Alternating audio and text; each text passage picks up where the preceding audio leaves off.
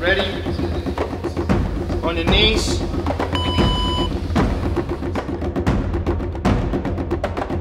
In all these different arts, yeah, disciplines, in grappling disciplines, it's so compartmentalized, isn't it?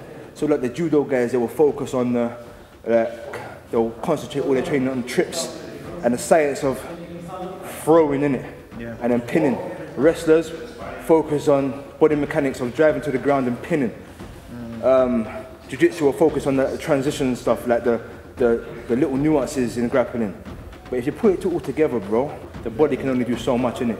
It's all grappling art, bro. And if you focus on one of it and ignore the rest, man, you're just depriving yourself of some serious knowledge and some serious nuances that can be beneficial to your game.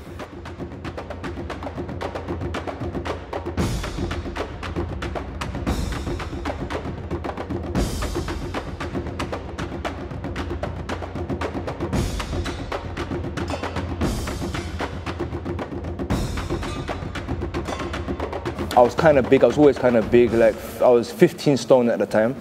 I used to do a lot of weights. I thought I could fight, but when it comes to systematic fighting, I was inexperienced. So a small dude, he's a black belt today. At the time he was a blue belt. He invited me to go and train in one gym to a thing called BJJ. So I went there, they started on the knees, we started to wrestle. I'm wrestling with this guy and I think I'm gonna smoke him. Like, first one he got me was a rear naked choke. Straight away, come on, so again, I fired up, let's go again, one more time, come on. Bam, again, got me in an armbar from the guard. This little guy, against my will. Imagine this guy's small, I'm like a muscle freak, like a Avenger guy, yeah?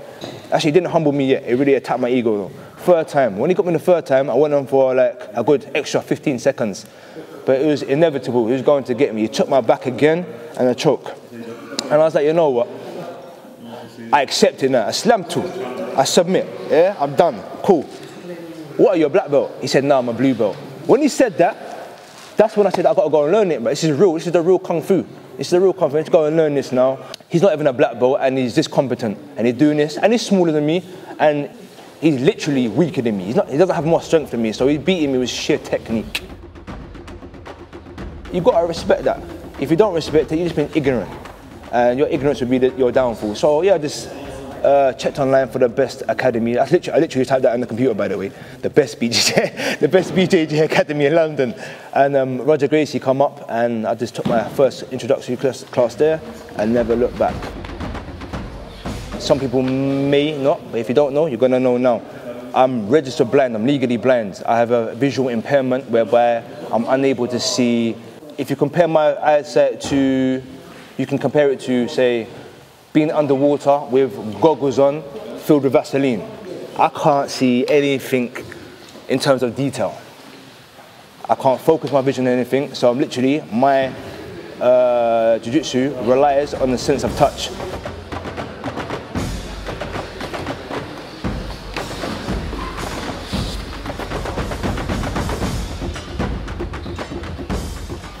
To represent God out here, you got to have some self-discipline, man. You got to be able to control your desires, your negative emotions. You need to control yourself and know your lane, stay in your lane. You can't be representing the King of Kings out here and you're unable to control little tiny aspects of your own behavior. Does that make sense? So when you're learning this year through physical humility in jiu-jitsu, but it helps you and conditions you to prepare yourself to represent God. Obviously, we're going to have shortcomings, innit?